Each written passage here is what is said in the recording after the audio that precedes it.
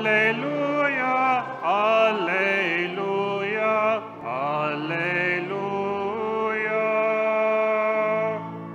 Alleluia, alleluia, alleluia.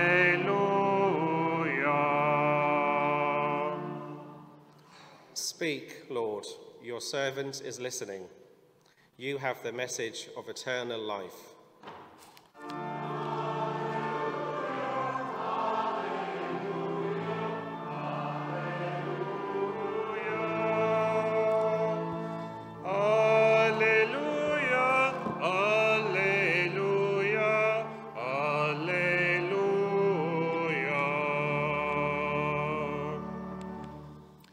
The Lord be with you. A reading from the Holy Gospel according to Luke.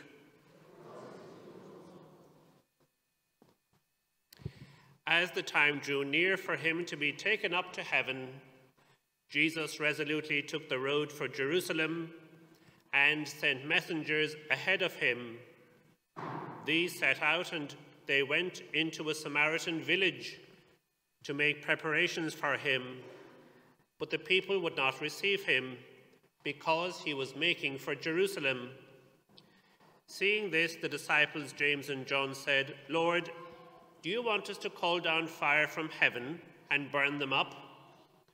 But he turned and rebuked them and went off to another village. As they traveled along, they met a man on the road who said to him, "I will follow you wherever you go." Jesus answered, "Foxes have holes and the birds of the air have nests, but the Son of Man has nowhere to lay his head." Another to whom he said, "Follow me," replied, "Let me go and bury my father first." But he answered, "Leave the dead to bury their dead. Your duty is to go and spread the good news of the kingdom of God." Another said, "I will follow you, sir, but first let me go and say goodbye to my people at home." Jesus said to him, "Once the hand is laid on the plough, no one who looks back is fit for the kingdom of God."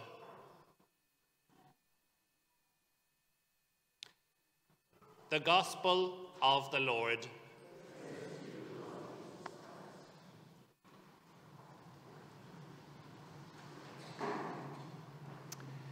So welcome once again to our Mass this Sunday. Welcome to Francesca and her family. We pray for you, Francesca, as you prepare to receive the Lord in Holy Communion for the first time.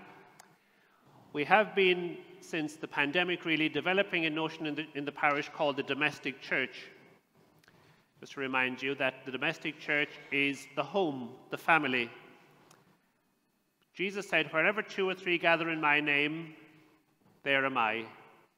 So every home where people gather who believe in Jesus, Jesus is present.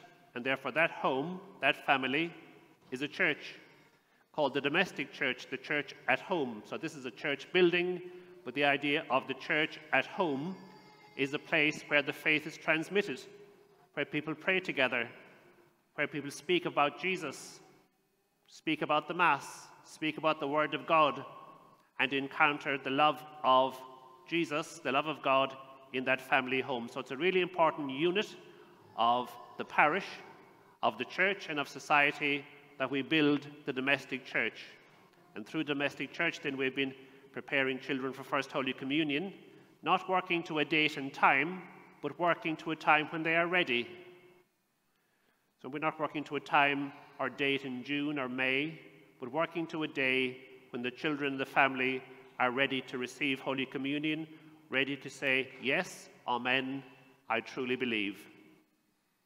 This is the body of Christ, body and blood, soul and divinity, the love of God who gives Jesus, his Son, to us in Holy Communion. Every time we receive Holy Communion in faith, we become more like Jesus. We receive Jesus to become more like Jesus, to become him. We are the body of Christ. We are the church. And the body of Christ is given to us in Holy Communion. In faith, we say Amen, and we receive Jesus in faith to become more like Jesus every day. The gospel is very helpful this Sunday in reminding us what it is to be a disciple, a follower of Jesus. So Jesus goes into an area where Samaritans live, that area of Samaria, and he's rejected. And the disciples say, let's call down fire from heaven and burn them all up.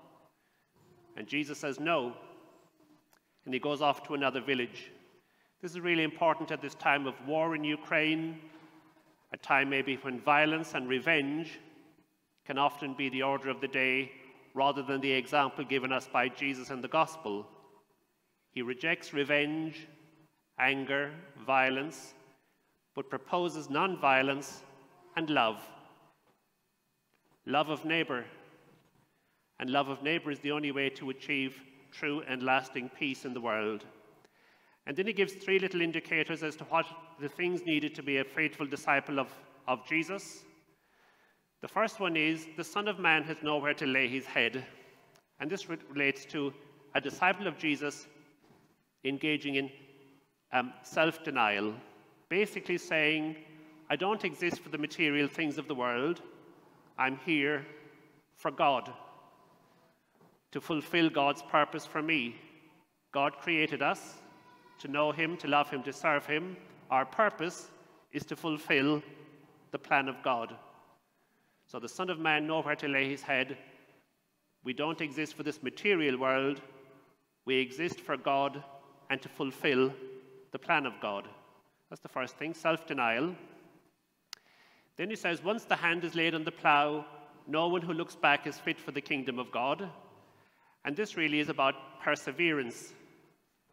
We all know that life gets tough at times. And when life is hard, you just have to persevere. You won't feel very jolly about getting on with life every day. You'll feel jolly sometimes, hopefully, but maybe not every day. So when the tough times come, it's about perseverance. Keeping at it. Keeping going. The perseverance required of the disciple of the Lord. So self-denial, perseverance, and the third thing is a certain urgency. We can put off many things until tomorrow, next week. I'll become a good, faithful disciple when the conditions are right, maybe in a year's time or 2 years, or the urgency of today. Now is the time to be a faithful disciple of Jesus. Today, now. Let's not put it off until tomorrow, or next week, or next year. Now, the urgency of the present moment. So self-denial, perseverance, and a certain urgency about responding to God today. So let's pray that we will be faithful disciples of the Lord, responding to the Holy Spirit in our lives, acting with great urgency in our faith, acting with great perseverance, and denying ourselves and living first and foremost for God.